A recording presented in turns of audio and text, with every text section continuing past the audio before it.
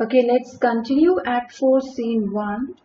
I'm sure we've completed till where Portia, she actually wants Antonio's gloves and Bassanio's ring. After that, Bassanio refuses. He says, "This ring, good sir, alas, it's a trifle. I will not shame myself to give you this." So Bassanio, it was difficult for him to give this ring to Portia, who was dressed as Balthazar, as this is the same ring that was given by Portia as his wife. So he says here, "Good sir, alas, I'm really sorry, but this ring is actually insignificant." Portia, I will have nothing else but only this. So she says here, "Maybe it is trifle, but I'll have nothing else except this ring. And now methinks I have a mind to it." Means I have a mind means I really want this ring. So she says here, "Now I think I really want this ring."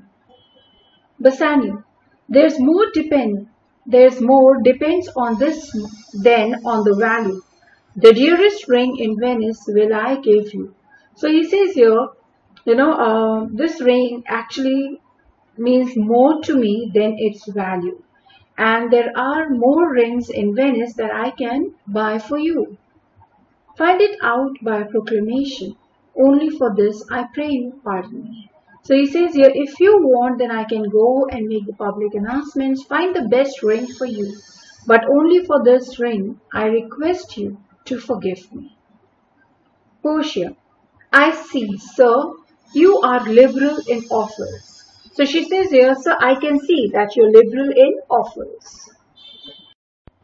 Then she says here, "You taught me first to beg, and now methinks you teach me how a beggar should be answered."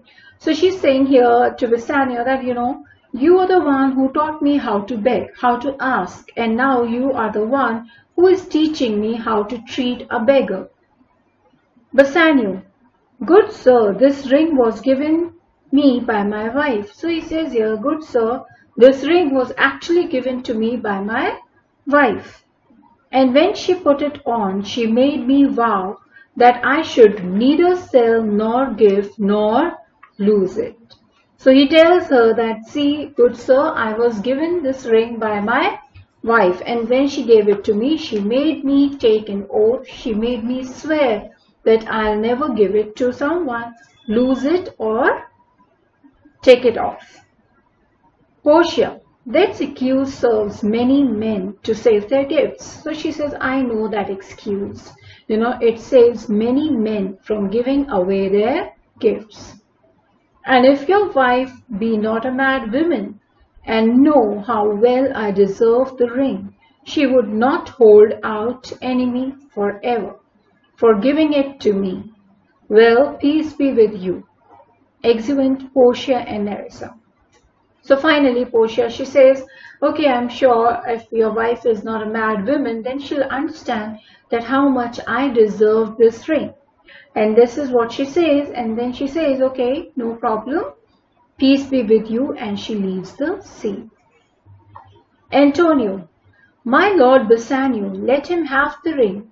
Let his deservings and my love withal be valued against your wife's commandment. So now Antonio, he presses Bassanio. He says that, "My lord Bassanio, I want you to give this ring to this man, for he deserves it, and it is all because of my love. I want you to ignore your wife's commandment." Bassanio, go Grishanio, run and overtake him. Now, of course, Bassanio, he really cared for his friend. He loved his friend, so he agreed. And he took off the ring and gave it to Grishanio. "Give him the ring and bring him, if thou canst, unto Antonio's house. Away, make haste. Exit Grishanio." So he gives him the ring and tells him, "If possible, bring this man to Antonio's house. Come, you and I will thither presently, and in the morning early will we both fly towards Belmont. Come, Antonio." So finally they leave the scene by saying that they'll stay for that very night, and early in the next morning they'll leave for Belmont. Thank you.